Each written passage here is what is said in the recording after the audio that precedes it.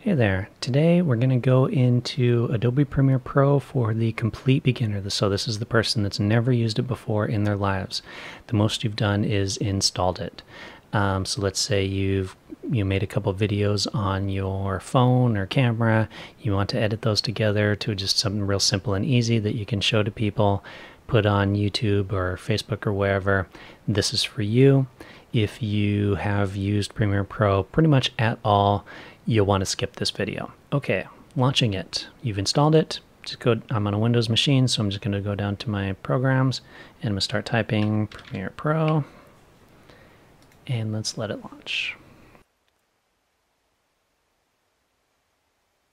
The first thing you're going to see is this screen. You won't have anything under your recent because you've never used it before. I'm going to have a few things here because I have. All you care about is this one right here, new project. So just click on that. First thing you want to do is decide on the name. I'm going to call this Demo 1 and decide on where you want this to be saved. So you can save it wherever you want, it doesn't matter. I'm going to click on this, or you can go browse. I've got a folder already with some videos I did of the London Tube. So that's where I want mine to save. So I'm just going to select that folder and it's going to save that into those London Tube files. Leave everything else as is. Like I said, this is the intro video. Don't touch anything. Hit OK. Alright, your default layout should look something like this. You can change it if you go up to Windows, Workspaces, and you can change it to like the CS5 layout, or you can customize it. I'd say just leave it at the default. Ignore all of these for the purpose of ours. What we care about first off is this one here. This is our project window and the name of our project. I want to get my video files into here. There's 4 ways you can do this. You can double click on it and then pull up that folder where you've got your videos at. You can go to File, Import, go to that folder where you've got your files at. You can hit Control-I on your keyboard, go to the folder where the files are at, or you can just go to the folder on your desktop, select them all, drag and drop them. Okay, now that I've got my files in, the next thing I care about is this timeline here. So in order to create your first video, just drag and drop whatever video you want to use onto the timeline. It's going to default the format to whatever the format was that it was originally used. So since I did this with my camera, since I did this with my phone, notice it's in that vertical format that the phone recorded it in. It's not what you would expect to see for something on YouTube or whatever. I'm going to show you how to create a new one in just a second, but first I want to show you, if you are happy with it and you want to change the name, notice what it does is it just names it the default, but I don't want my sequence to be named the same as my first video file. I want to name it something new, and just double click on it and rechange the name. Okay, now let's say I want to do a new sequence that uses a more standard video format. You can go down here, New Item, Sequence, or you can go up in File, New Sequence, or use the keyboard shortcut Control-N. You're going to get a lot of options here. This is the presets. I would say don't really mess with any of this. Just go with something standard. In my case, I'm just going to use DSLR 1080p, and I'm going to choose 30 frames per second. Notice down here my frame rate for my videos is at that, so that's kind of why I want that to happen.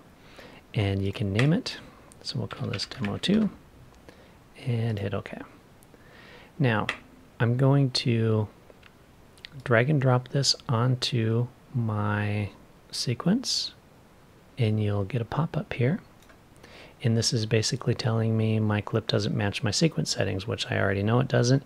You can change your sequence settings to match, or you can keep it as you decided. So if I go change my sequence settings, here's what happens. Notice it changes it back to that vertical format, which I don't want it to do. So instead, I'm going to do another new one. And this time when I drag and drop, I'm going to say keep existing. I'm telling it don't change it to match that format. So we've got black boxes now. Now there's different things you can do if this is what you want. That's great. I'm going to click on it and notice what happened here. I've got this effects control that popped up. And this is where you can kind of change a lot of stuff. So if you want to move it, I'm going to mouse over the position, and you see I've got little arrows left and right. Click with my mouse and I can just drag and drop it left and right and move the video around within there. Same thing with up and down. You can click into it and type if you want. And or in my case, what I want is I want to scale it up. I want this thing to actually fit that frame, and I want to make it more obvious. There we go. Next thing I'm going to show you is only one other thing, and that's going to be the volume. This is if you feel the volume's too loud or too low. I'm going to play it for a second. I'm going to show you.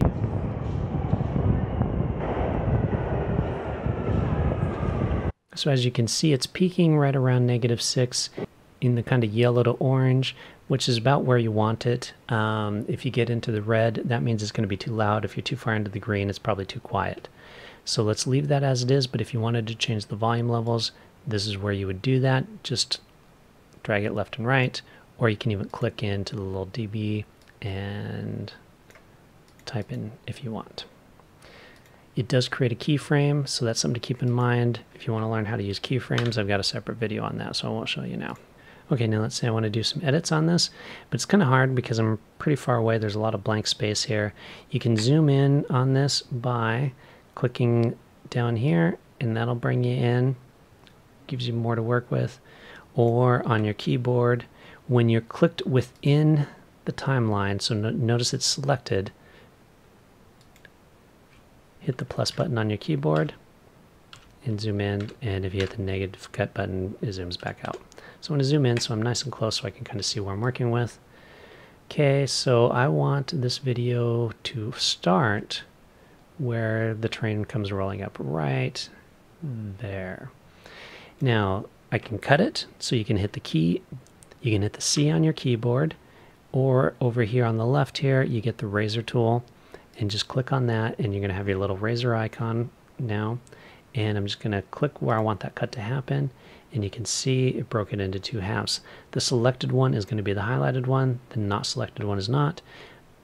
Switch back to the selection tool or hit the V on your keyboard, and if I want to delete this, just hit the delete on my keyboard and it's gone. Or you can right click on it and you can cut it. Now notice what I've got here though is I've got a lot of space. So if I were to actually export this video, this is how it would be exported. It would be a playing with just a lot of blank screen. Okay, you can click on it and just drag it over to the left until it stops. That now you know it's the beginning. Or you can do this in front of it, right click, when it's highlighted like that, right click, go ripple delete, it automatically moves it to the beginning of wherever it needs to be. So you can see how long the video is. I'm just going to move my playhead there, and I've got a 6.20 second video. Now I want to add another clip, so I just click on it. Let's say I'm going to add this one, drag and drop it. Now what you can do is you can right click, ripple delete again to get those nice and close, or if you select it and you kind of drag it, you notice what will happen is it'll actually just kind of pop right there, so it actually knows to attach it. So it's a nice kind of a nice little feature in there. I'm going to change my view of that as well. Let's just zoom it in, and now I've got two videos put together in a way that now I want to maybe export those to something. And my video is 8 seconds long. Last thing I want to show you here is effects. So click on effects. So this is not effects control. This is actually where you add your effects. So let's say you want to do some kind of transitions. Maybe you want to do a cross dissolve from the first shot to the next one. The reason why I'm getting that error message is because there's not enough here. This clip is too short, so I'm going to delete it. So I'm just going to click on delete, and let's grab this one. Yep, that's nice and long. Put that there. Go back to effects, do my cross dissolve. Let's see what happens. Notice I get now a nice little cross dissolve. Let's zoom in on that. Okay. And now let's say your video, another thing that you can do instead of doing a cut, if you want to shorten a video, is just move your mouse cursor towards wherever you want to shorten it at, and notice I get this little arrow. Click, and what you can do is just drag it, and it's going to shorten it that way. All right, last thing I'm going to do here is export it. So I've got it the way I want it. I'm going to go to Demo 3. That's the one I want to export. You can right-click, go Export Media, or you can go File, Export Media. On this screen, it's going to give you a few options here depending on where this is going. Generally, I'd say leave it at the default. If you want to know, H.264 is kind of an industry standard, which means it'll work on most every player. MPEG-4, also very standard as well. So I'm going to go, AVI is not very standard, so I actually don't want that. I'm going to go H.264. And I'm going to do a preset of match high bitrate. So that's basically telling me, give me the highest quality video you can. If you're going to YouTube or Facebook, this is perfect. Let's say you're going to Instagram. You will need to change these settings as well, because Instagram is very particular about the formats. So look up a video on that. I haven't done one yet. I keep meaning to, but I haven't. So do a quick YouTube search and check the export settings for Instagram, and that will tell you what to set your because you're going to need to change most likely your frame rate, if I remember correctly off the top of my head, and I think the audio settings need to be changed as well. If I remember right, the sample rate needs to be different, but I could be wrong on that. Look up the video. For the purpose of us and what we're doing right now, all you need to do is leave everything at the defaults. Last thing, output name, click that, and this is going to give you an option of where you want to export it to. I'm going to send mine to my desktop, and now hit the export button. Depending on the length of your video, this might take a while. So if you've got a really long video, hit export and go make yourself a cup of coffee. My video is nice and short, so this will be real quick. Okay, and I'm going to jump to my desktop real quick. We've got Demo 3 and my super exciting video of the London Underground. And that's basics. That's very, very basic. Importing, editing, and exporting a video. This, like I said, is for the complete newbie. I've got plenty of other videos on this channel on doing more advanced edits, and I'm constantly adding other videos. So hope you found this useful. If you did, be sure to leave me a comment, a like, share the video, all that other crap.